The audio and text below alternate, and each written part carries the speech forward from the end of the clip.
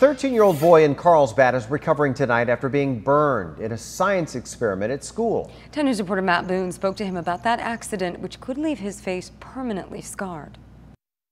The student says they were out on the grass watching their teacher prepare a science experiment. It was supposed to be a fun end-of-the-year activity when it turned into a nightmare.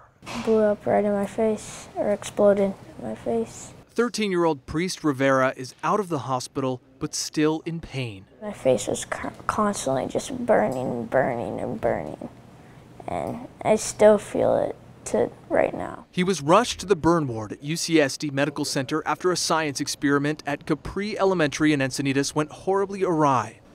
And I just remember asking her, you know, how bad is it? Does he have his hair? Does he have his eyelashes? Does he have his lip? His mom, Gina, got the call and didn't know what to expect. I kept saying, Mom, am I gonna go blind? I can't really see, and just the terror. His teacher was reportedly trying to do a popular trick known as the black snake experiment, where baking soda and sugar is mixed with alcohol and lit on fire to produce a reaction.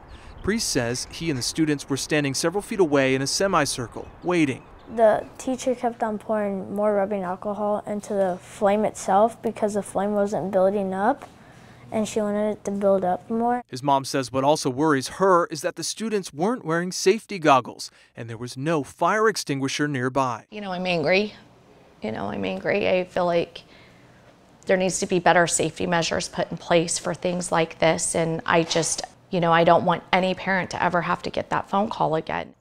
And we did speak to the district superintendent. He said he couldn't comment on much because it involved a student and a teacher, though he did say they were investigating. As for the family, they say they do plan on filing a lawsuit.